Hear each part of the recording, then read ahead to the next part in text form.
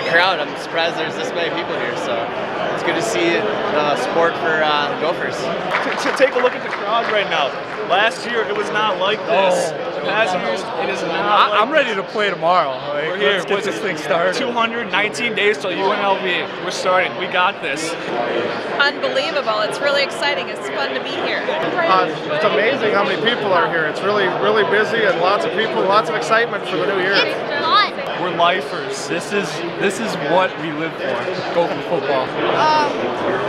Hi guys, I'm by Troy Stoudemire, Goldie, and Marquise Gray. Marquise Gray and Troy Stoudemire. And Mike Morales. Mike Rowley. And who's this one? Goldie. I know which one you constantly talk about. Marquise Gray. Yeah. He knows how tall he is, how big he is. He knows everything about him. So, oh yeah, Marquise Gray would probably be the right answer to that question. I'm gonna have to say Marquise Gray. Quarterback. I like all of them. I really do. Biggest impact's got to be Philip Nelson as quarterback, but just all the Minnesota guys in general, just because keeping them all in state is big. Sends a big message.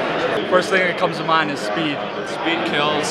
Kill says that speed covers mistakes. We obviously know we have holes to fill. It's not a quick fix. But we know, like we said, getting the Minnesota guys, getting people to buy in is huge. Locking down the borders. It's good that he got a lot of recruits from Minnesota, and it's just he's making good progress. We know what's coming. We know the good times are coming. Yeah. Kill's got this thing turned around. We know. We're trying to convince all our buddies. We know what's coming.